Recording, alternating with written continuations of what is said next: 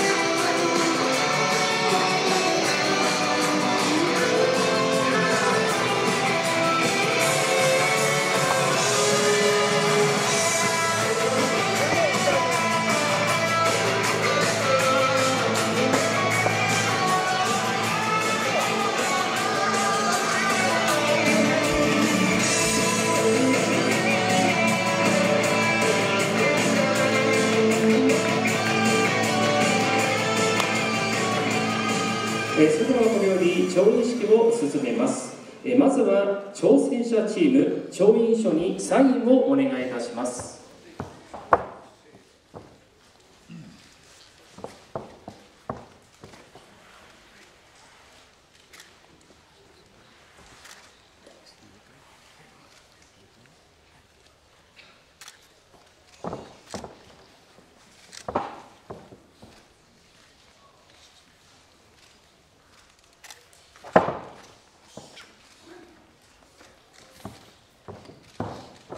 続きましてチャンピオンチームサインをお願いいたします。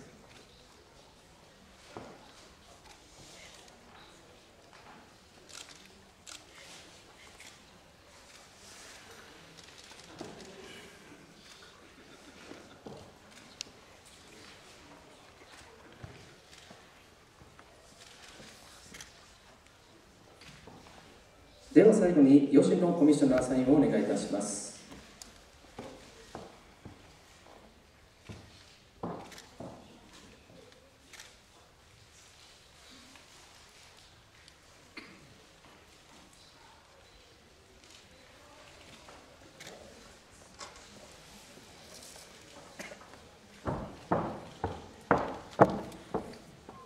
すべての調印が完了いたしました。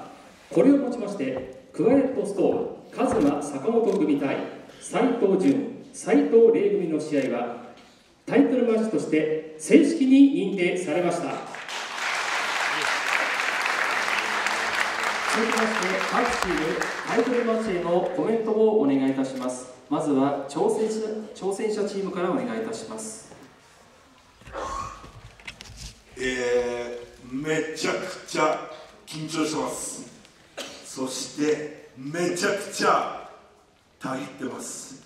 こんな強いチャンピオンから、必ず勝つことができると信じています。世の中絶対ってないじゃないですか。でも今日絶対に俺とストームは絶対に勝つんで期待してください。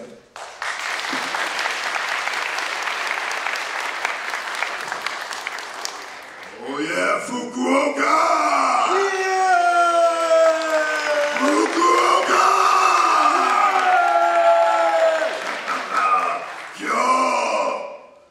日53世中でカズマ G-INFINITY in your face 今日福岡でボークオーケストラ G-INFINITY new champions doom baby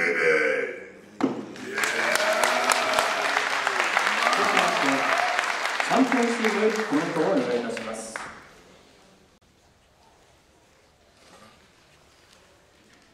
このベルトは俺たち斉藤ブラザーズの入ってる？もう一回違う。もう一回聞きたい。もう一回聞きたい。もう一回。このベルトは、おいい声。いい声だ。このベルトは俺たち斎藤ブラザーズの体の一部だ。お前ら二人が何をしようが取り返すことはできない。ドゥ。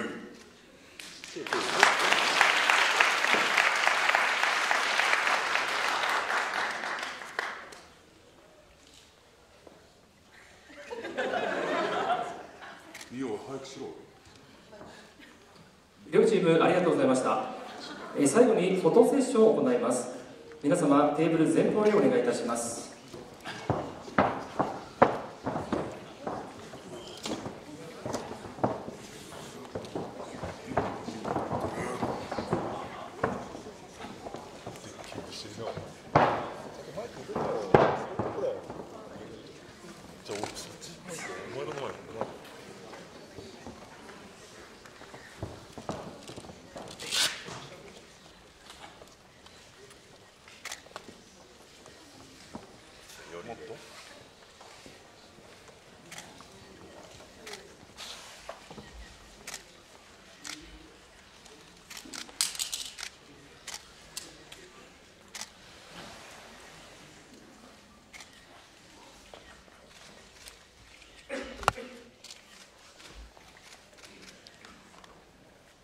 ではフォトセッションを終了いたします。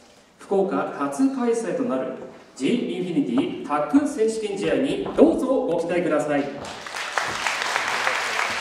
選手権の配信マッチ準備を終了いたします。両チーム退場。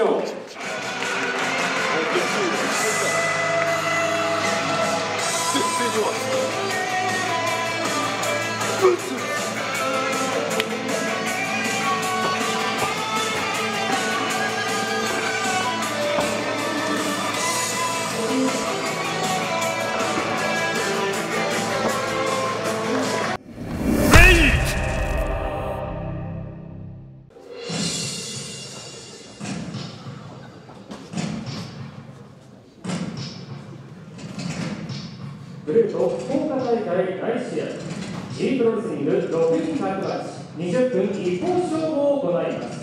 まずは青コートより児玉裕介、鬼塚一聖、伊藤貴則入場。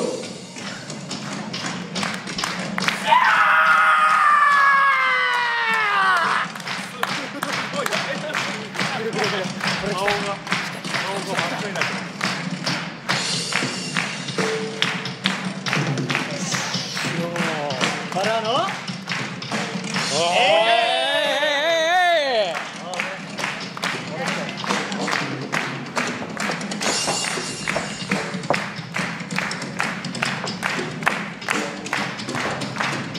ずは青コーナーヤンズファミ172センチ80キロ児玉裕介、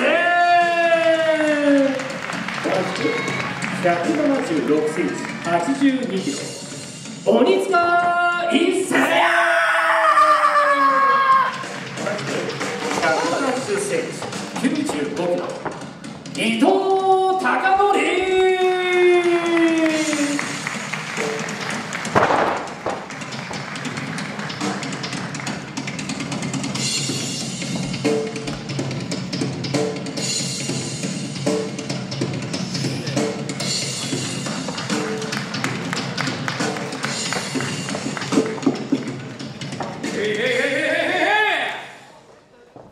福岡、博多、西鉄ホールにご来店の皆さん、俺、ノリヤン、タマヤン、オニヤン、我々ヤンズファミリーがオープニングからやってきたぞー。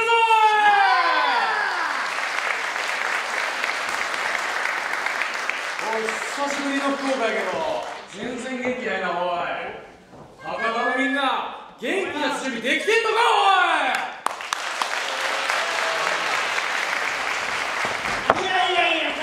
これまだまだでしょ。全然あかんの。この博多という地は家系ユニットの我々にとってはこのバリカタ豚骨の博多はずーっと意識してる土地ですからね、大将。ああ、そうやな。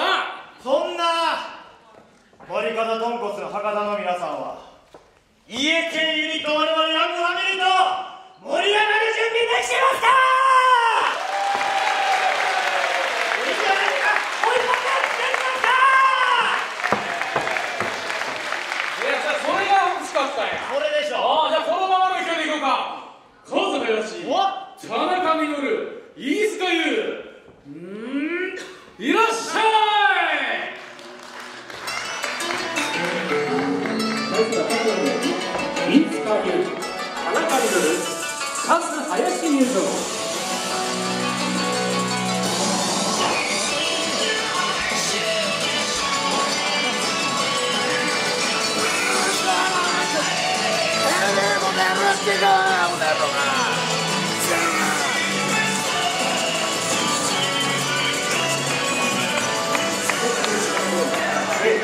171センチ、75キロ、飯塚優。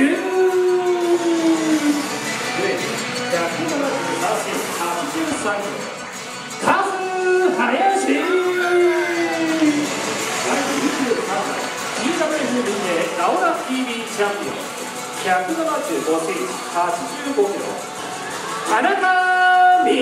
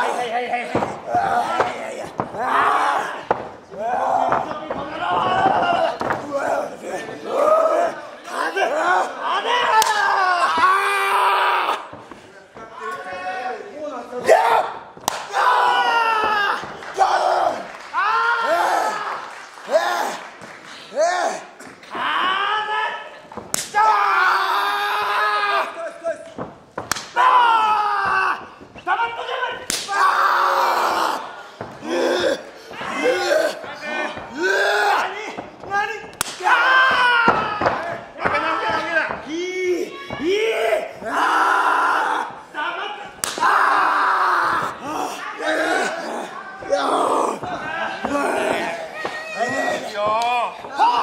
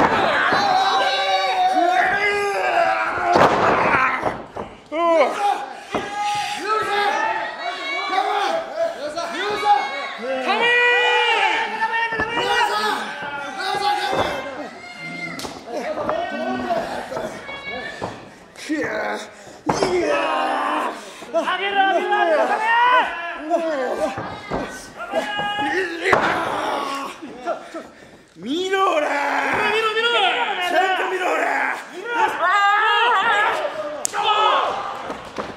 もうやろうと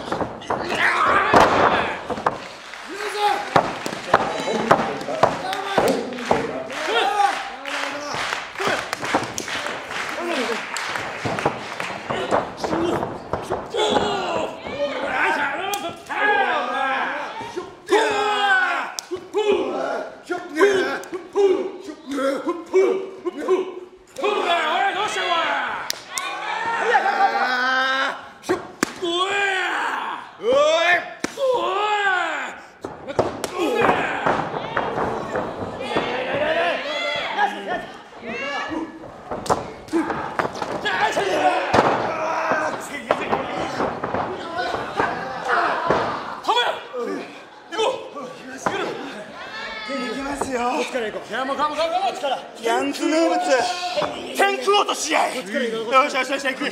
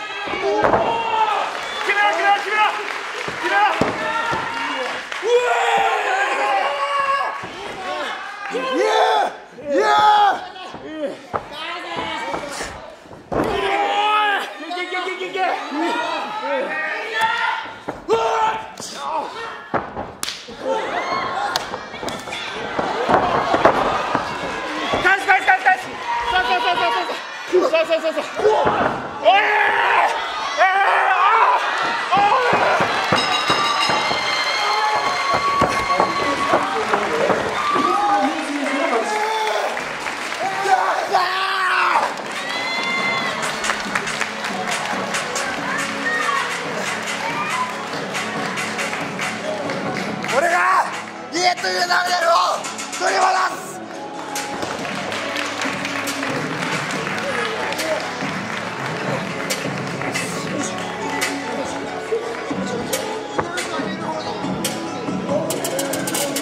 今週の第1試合は8分34秒、飯塚優選手の勝ちです。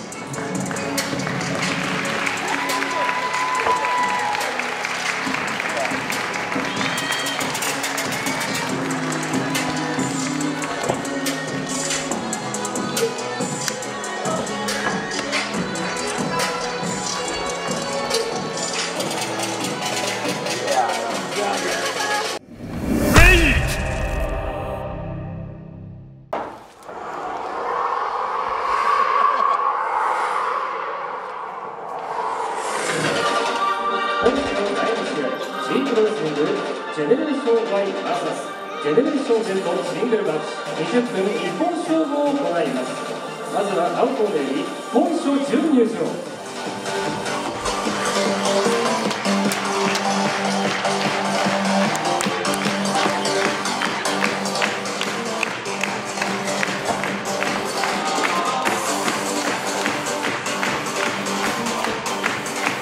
まずはアウトがグレー173センチ78キロ本所準。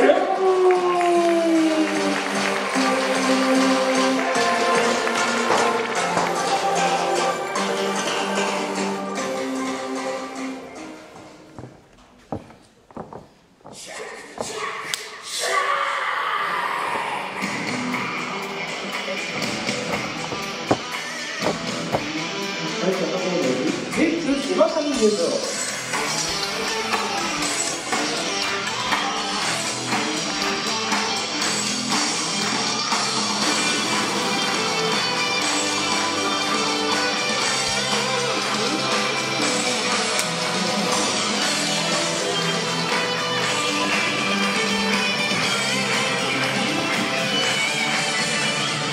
対するコーナーバルブオーケストラ157センチ70キロチェック島谷。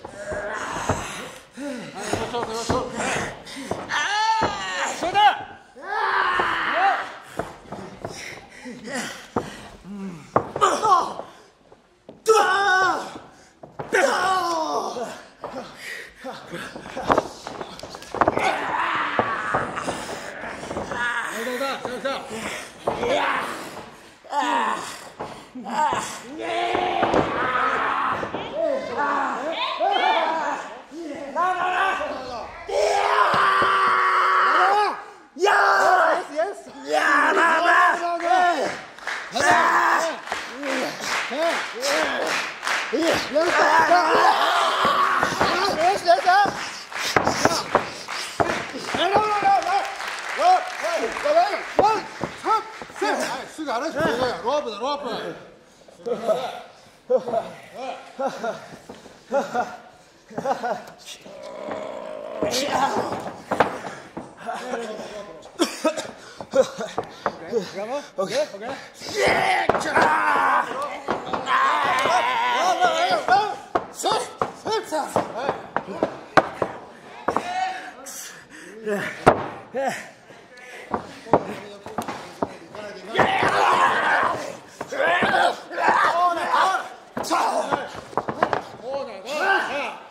真ん中戻して。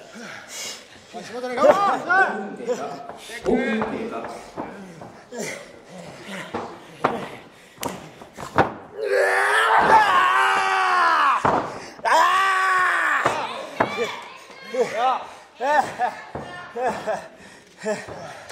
はい、ロープだ、ロープ。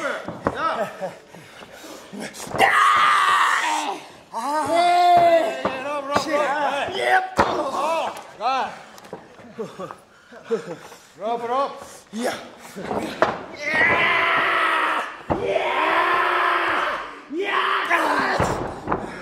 うわ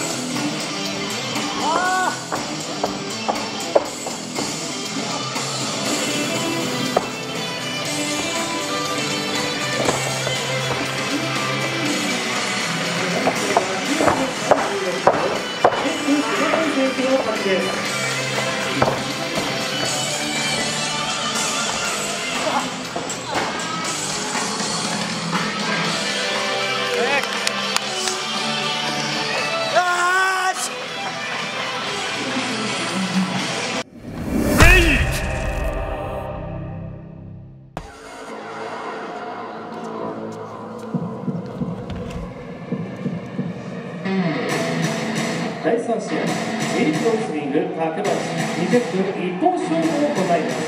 まずは赤道で JD リー、井土徹也入場。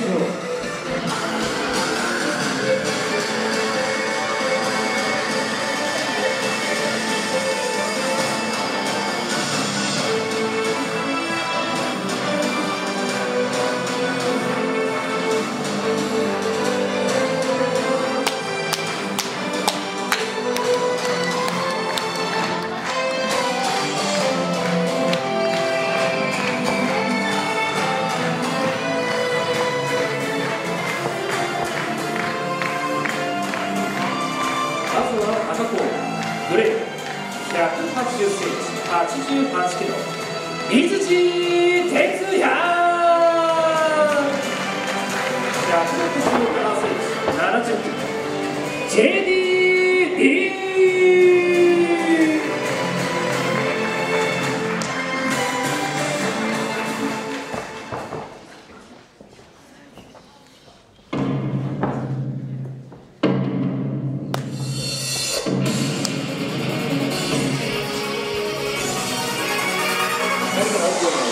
佐藤恵一、鈴木鼓太郎入場。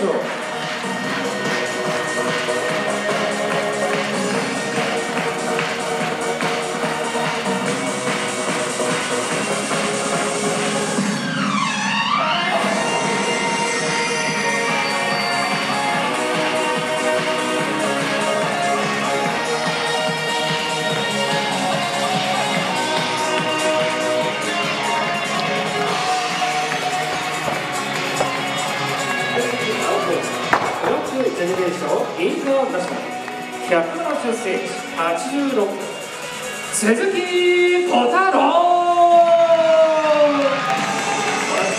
176センチ85キロ佐藤恵一。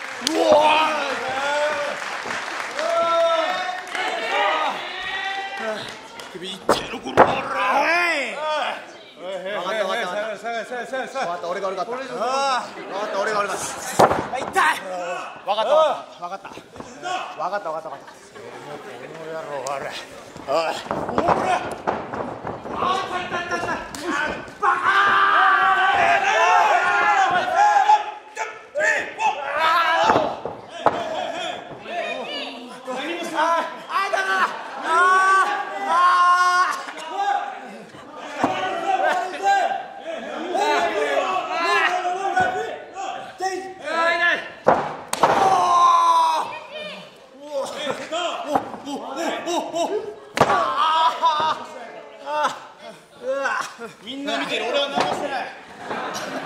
俺してないよな、なんもな。ほら。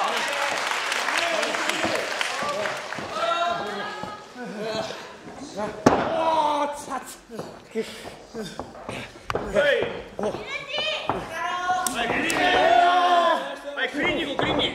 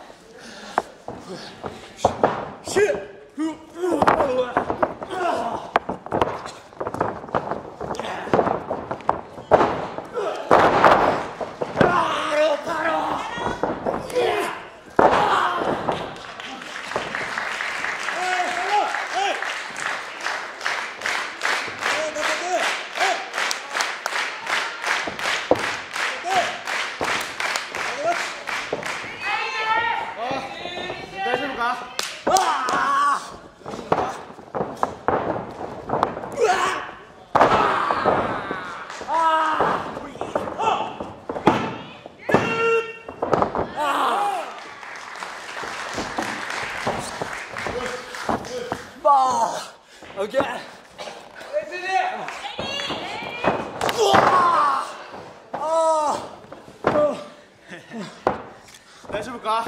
大丈夫か？大丈夫か？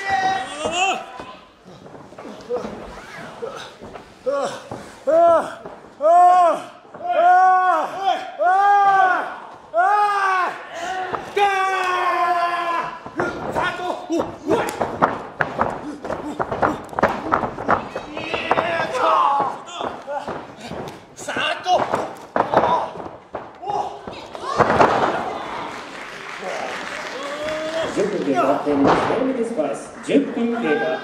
選手割り十分ご注意ください。危ない。下がってください。下がってください。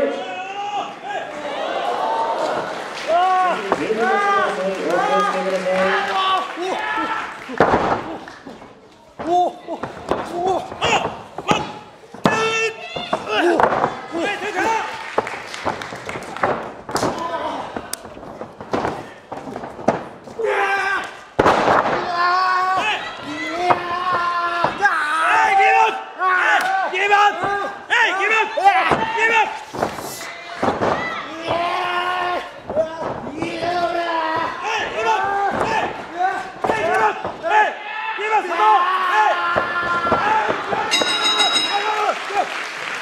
11分4秒、井土徹也選手の開始。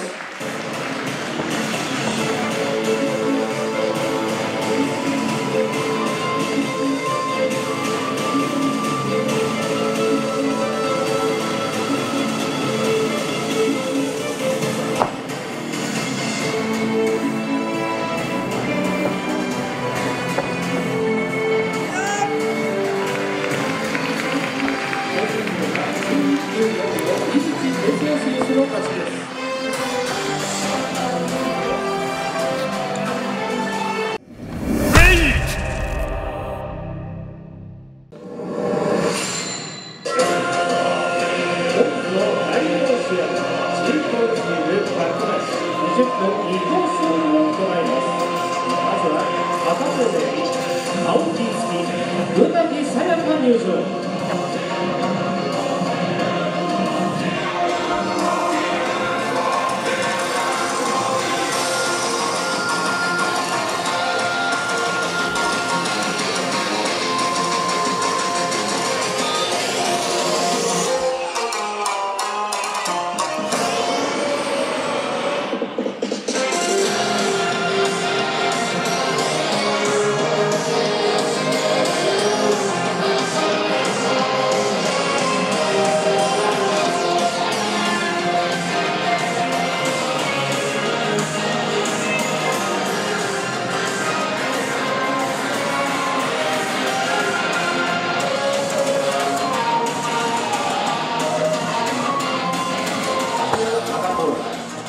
式にかける歌舞伎者168センチうなぎさやた。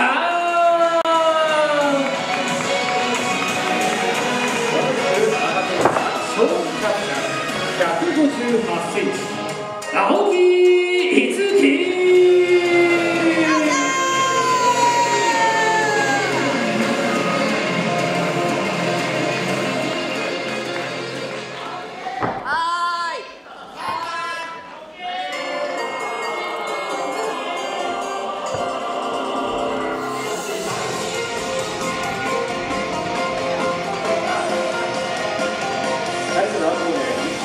ダイヤモンドエゴイス青いミチコ入賞。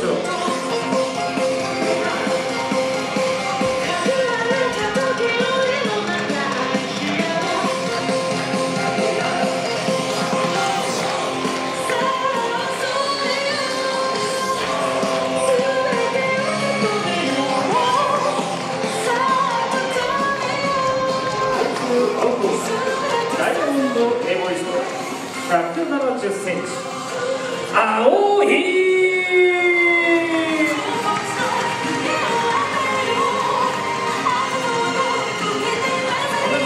イヤモンドエゴイス165センチミチコ。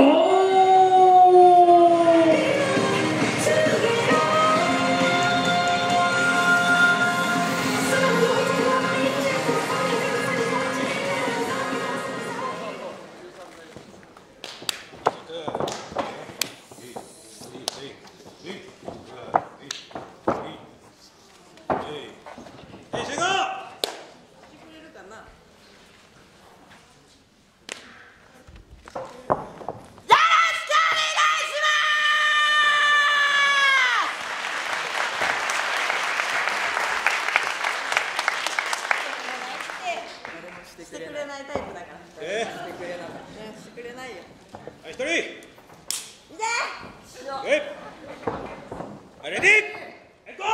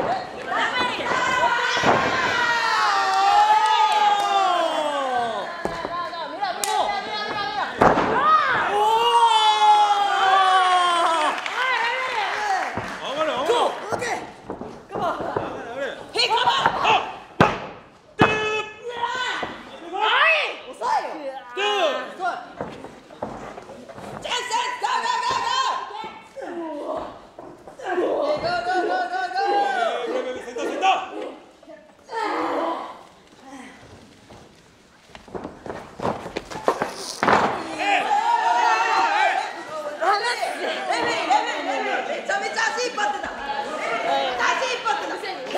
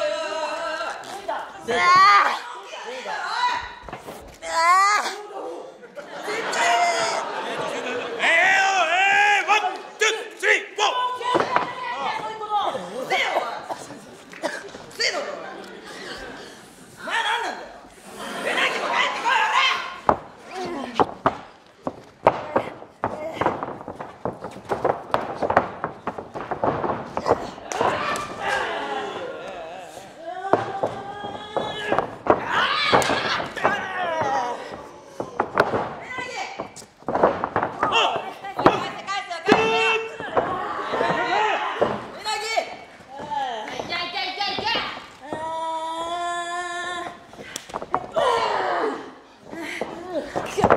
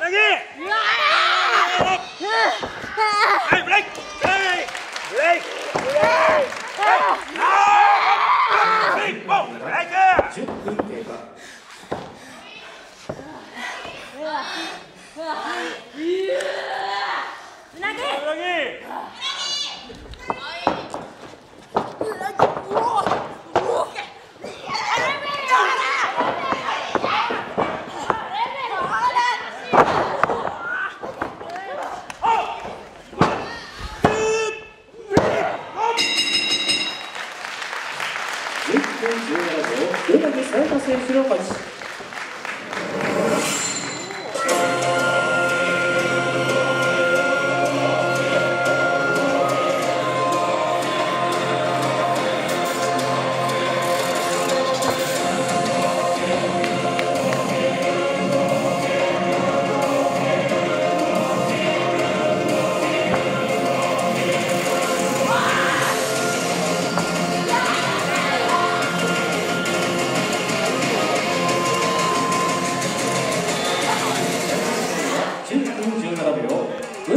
選手の勝ちです。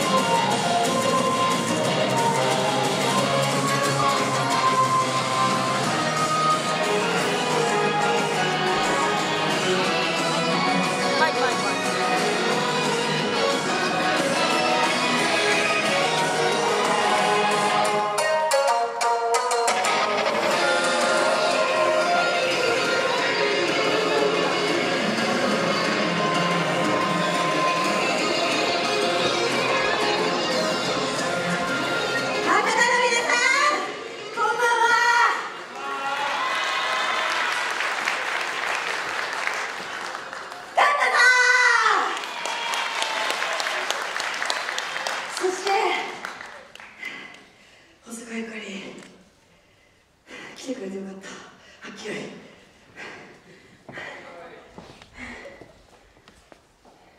葵、ベルト体感おめでとう。でもお前はベルトを取ってもまだまだなんじゃねえの？お前は本当にそこでいいのかな？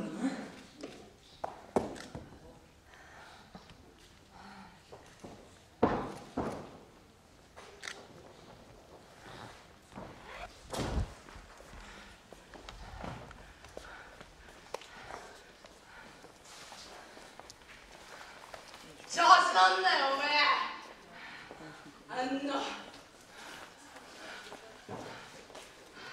クソバカレフェリーが。そうだな。俺は全然負けてねえ。まだ戦えんだよ。ただよ、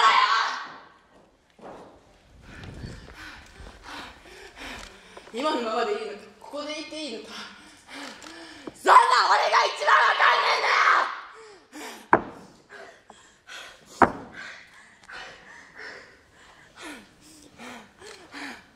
自分で選んだ道のはずなのに何も手に入んね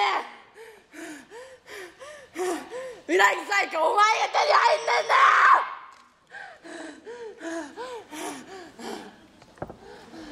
よ。なあみちこ、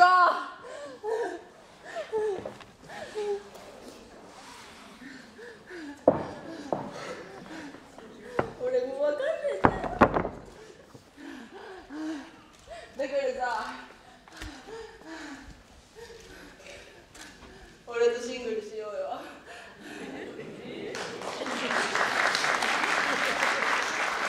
俺にシングルで教えてくれよ。俺がダイヤモンドエゴイストにいる意味を、その価値を査定させてくれよ。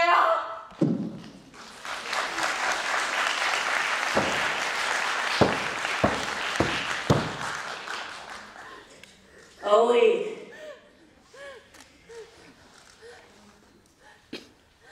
いいよ、やろう。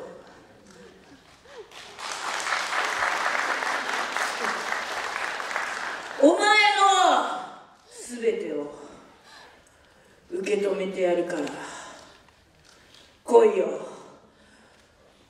シングルしよう。日程はお楽しみに。以上。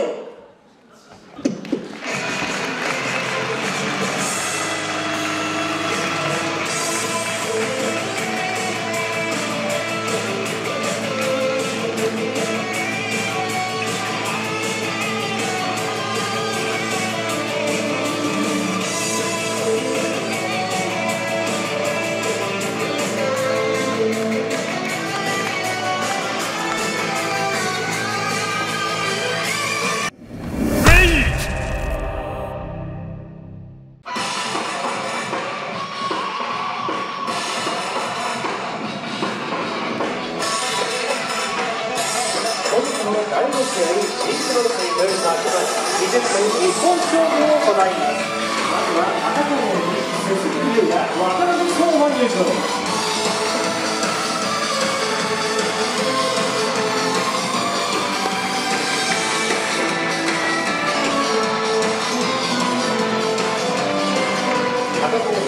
170センチ、76キロ、鈴木優也。グレー、177センチ、82キロ、渡辺壮馬。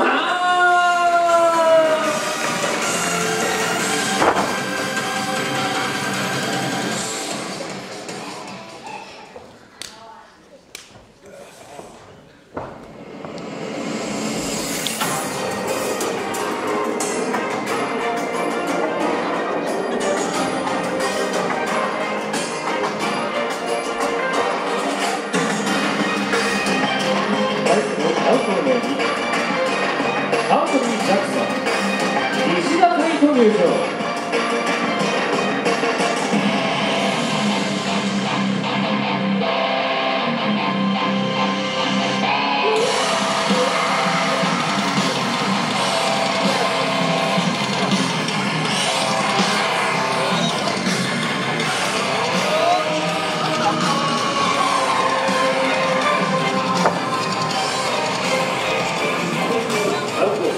ブラックジェネレーションインターナショナル、185センチ、103キロ、ハートリー・ジャクソン。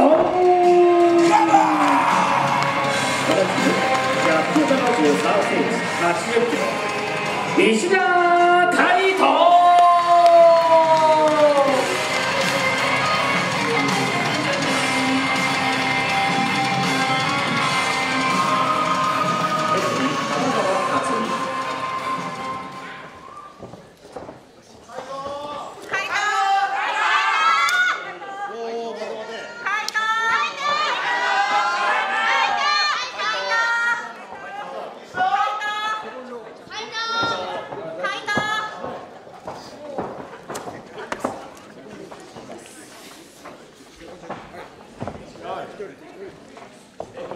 Come on! Oh yeah, Jackson!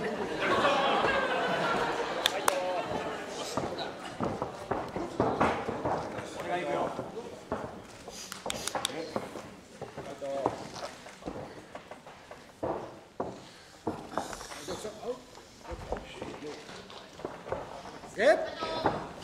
Go.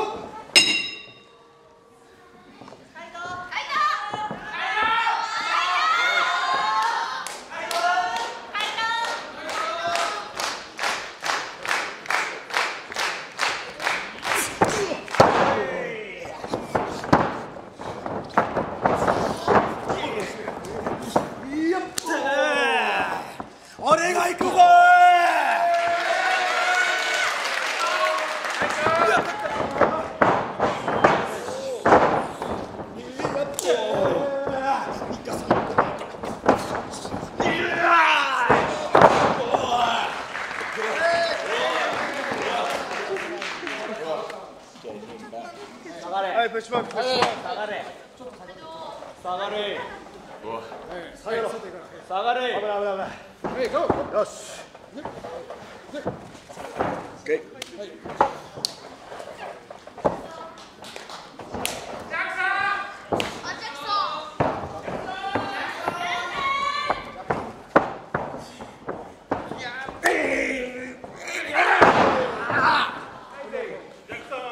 Jackson!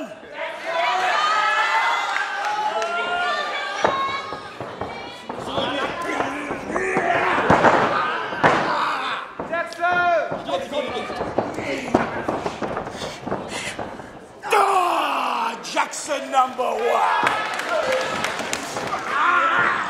Yes!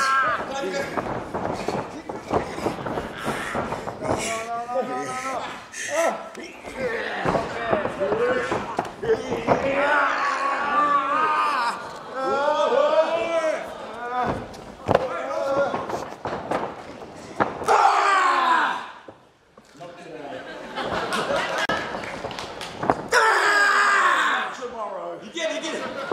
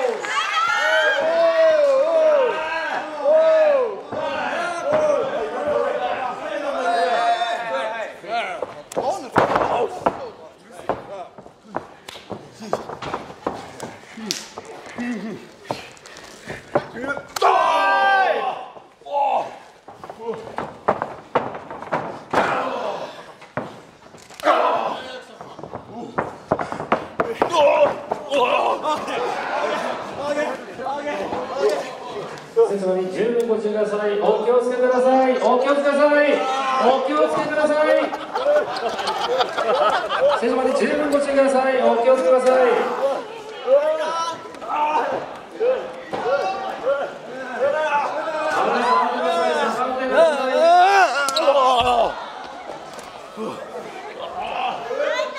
お気をつけください。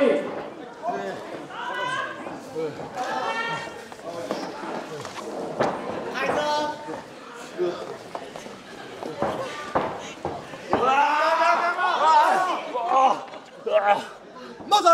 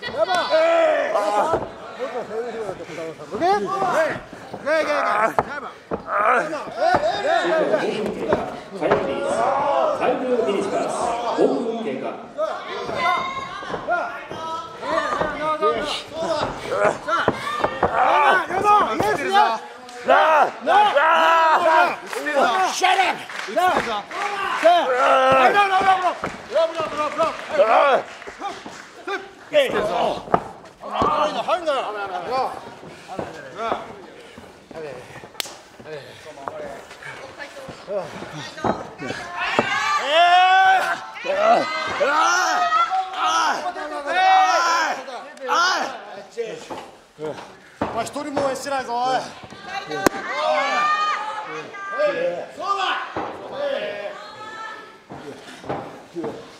ほら応援したるよお前らおい。終わりかこら。思いっきり思いっきり。ないね。聞かない聞かない。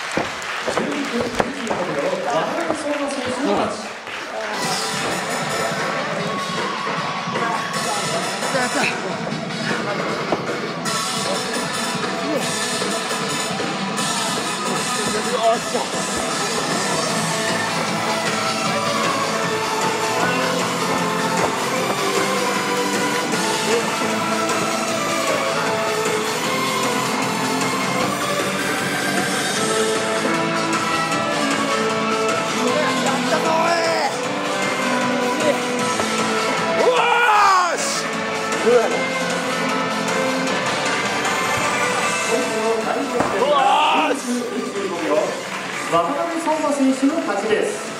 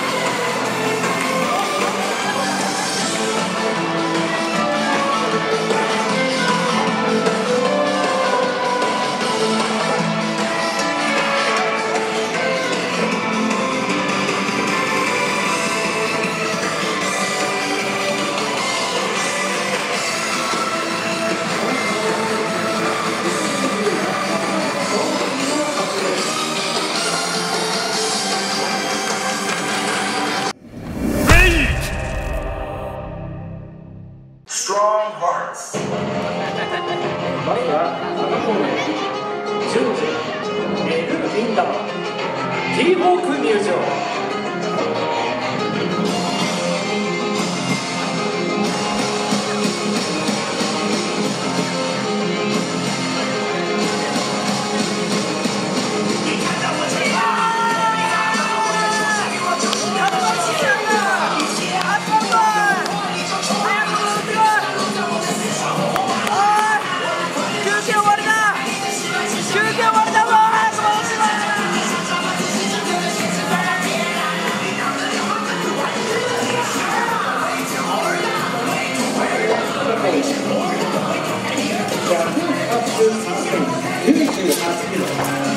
ジュンジェ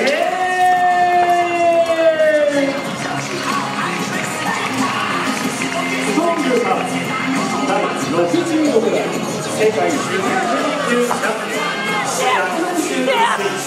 161.75キロベルリンダマン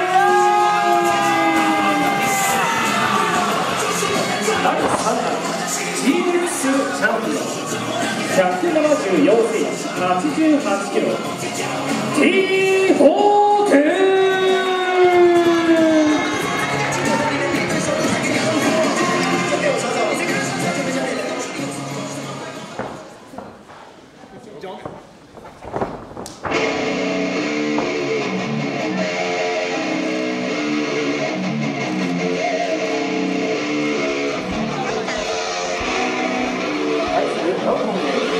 誰も出るまで田村ハヤト河上隆一入場。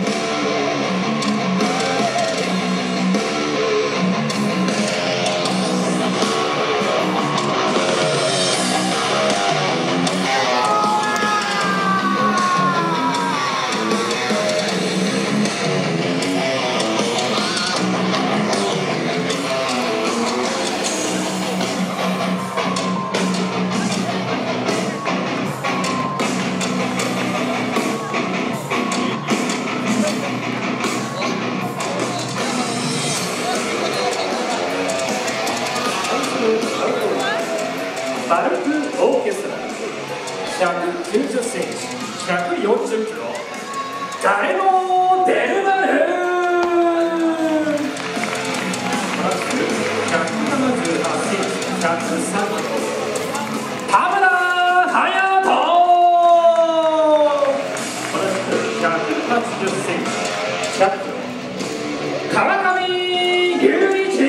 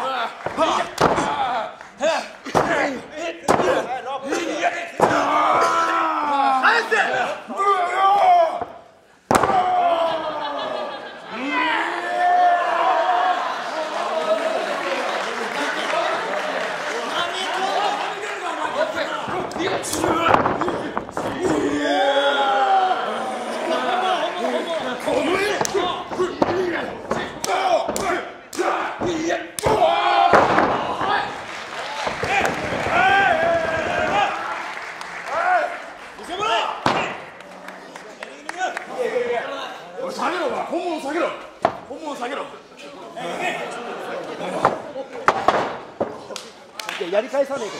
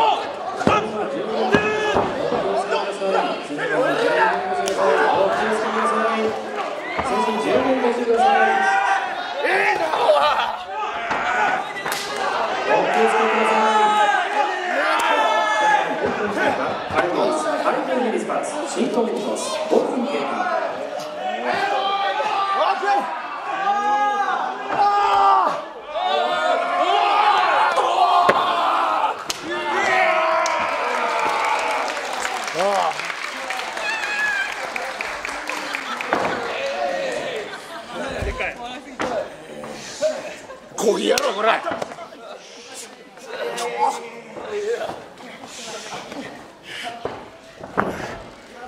い、来た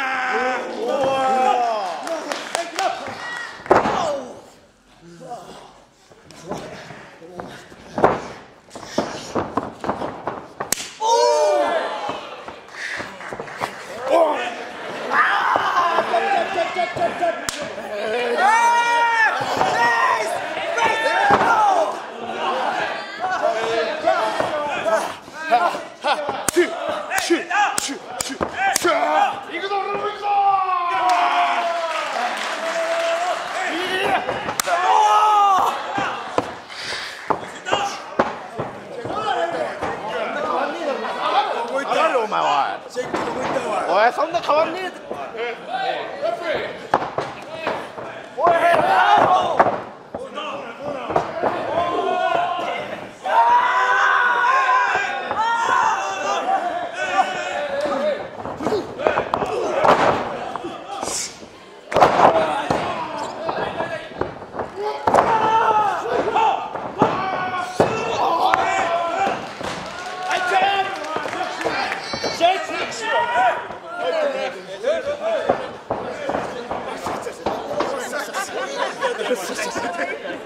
マットなかった。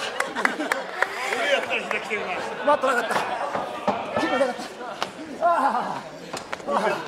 どうもだろう。お。おお。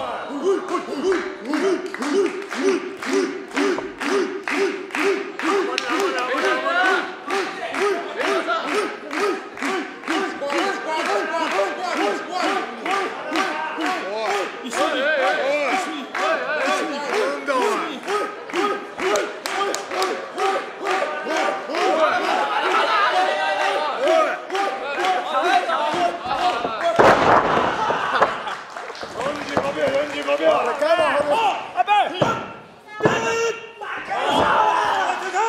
裕だな、ストロングハーツ。余裕だな、おい。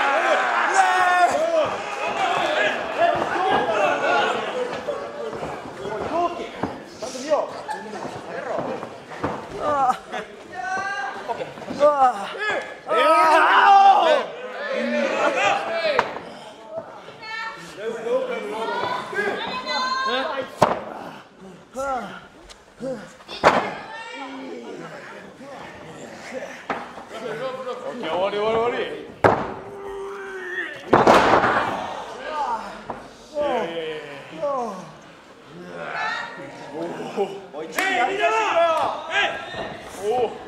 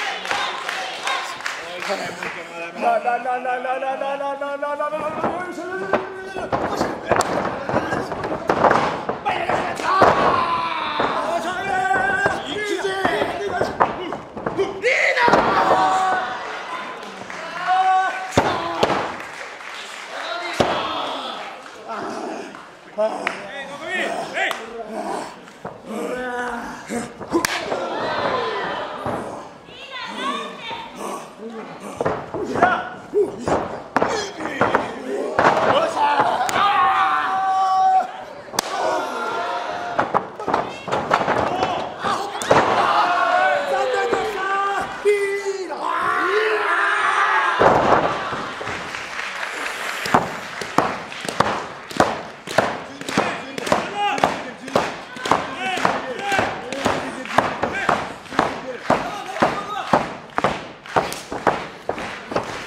お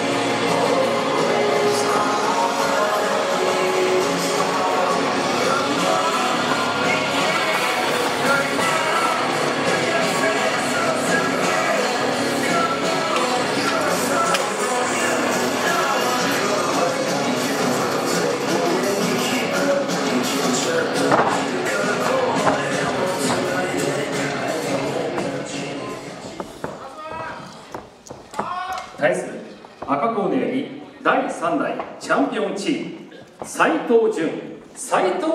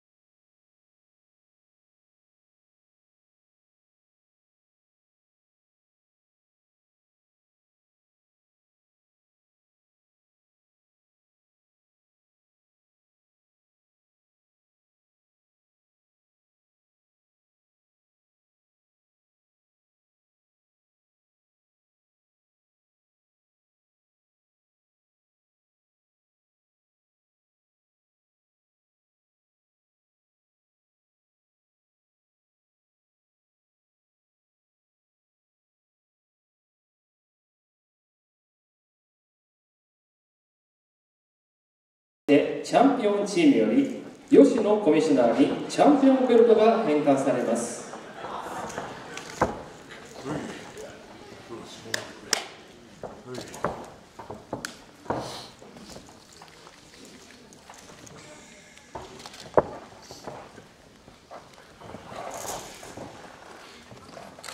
続きましてフォトセッションを行います。リング中央にお並びください。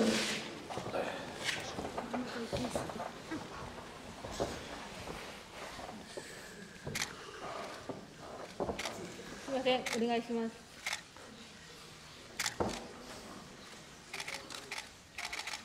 ありがとうございます。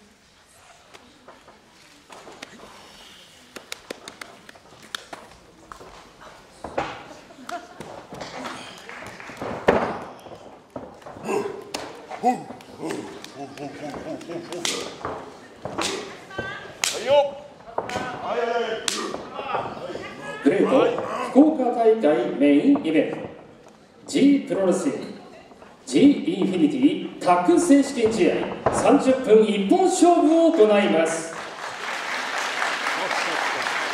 アウトドア挑戦者チームバルクオーケストラ170センチ110キロクワイエットストーム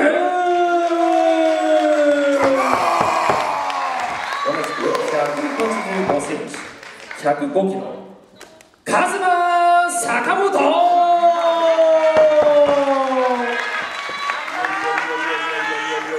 コーナー第3代チャンピオンチーム8度目の防衛戦全日本プロレス斉藤ブラザーズ193センチ116キロ斉藤潤同じく192センチ138キロ斉藤レイ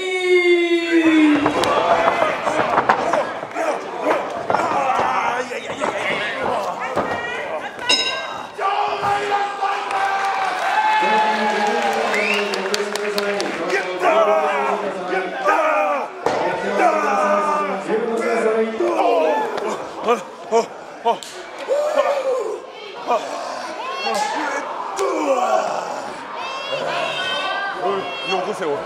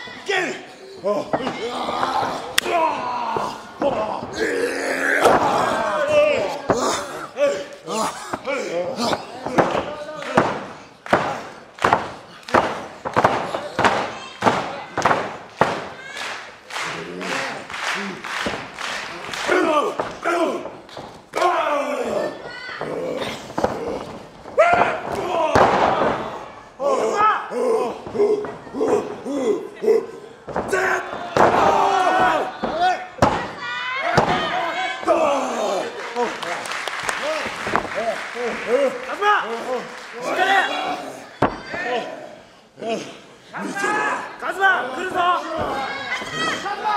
カズマコーナーだろ。食タイム。おいコーナーコーナー。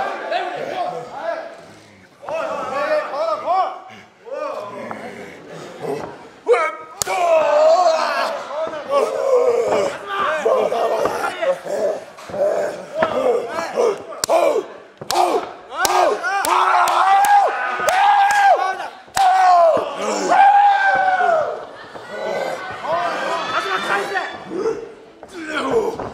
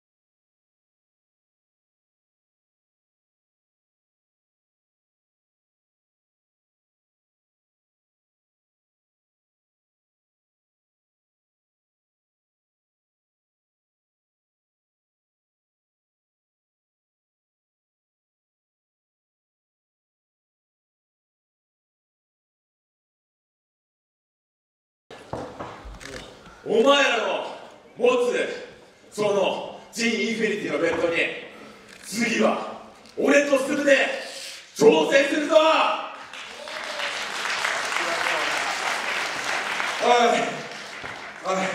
ちょっと待ってよ。なんだそのマイクは。そんな気持ちがこもってない。本当にベルトを取りたいか、そんな気持ちさえこもってないであろうマイク、ここのお客さんに伝わるかよ。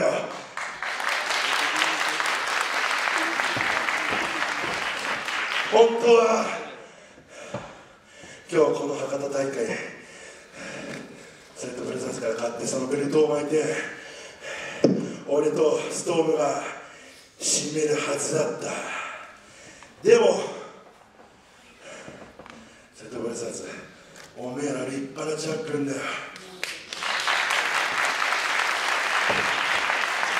そんな斎藤ブラザーズに、そして今日来てる博多のお客さんに後押ししてもらえるようなマイクできるのかよ、締めはできるのかよ。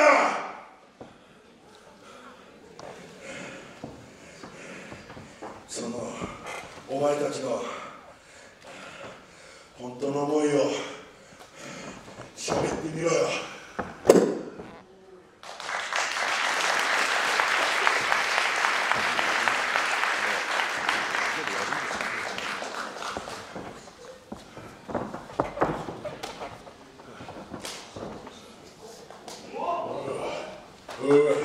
おい、まずは G-INFINITY 8度目の防衛だぜ。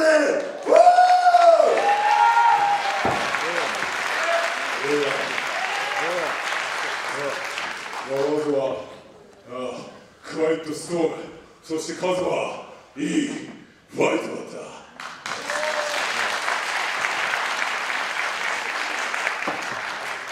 そしていいバルクだった。だがな、俺たち斎藤ブラザーズのでかさと強さがそれを上回った。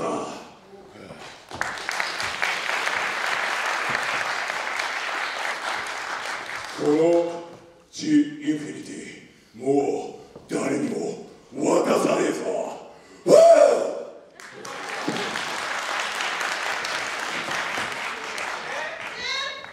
言ったはずだ。このベルトは俺たちの体の一部だ。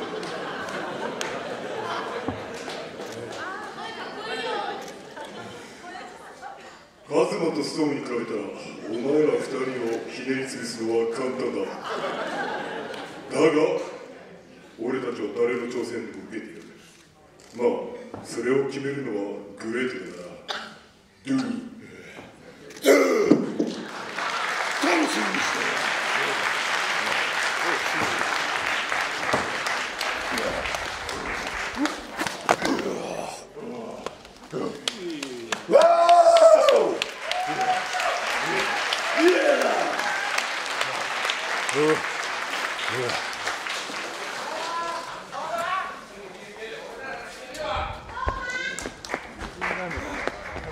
俺らは生半可な気持ちで今挑戦表明したわけじゃない。俺と進むなら必ずあの斎藤ブラザーズから取れると思ってるから今こうやってここで挑戦表明してる。俺はジャクソンに2連敗して今日やっと借りを返したけど、斎藤ブラザーズには一発で倒して必ずこのグレートのリングに G-INFINITY のベルトを取り返します。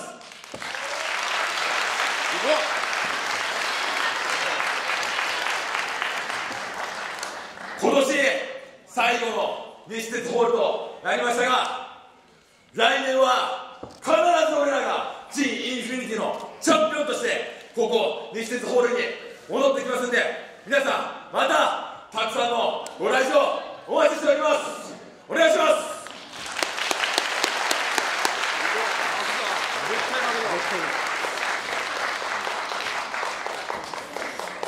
寒くなってきましたが、グレードと一緒にこの寒さも乗り越えていきましょう。よしよし、おい行くぞ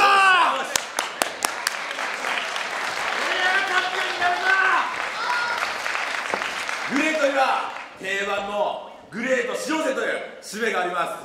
僕がみんなで一緒にって言いますんで、拳を高く突き上げてグレートしようぜで締めたいと思います。皆さんいいですか？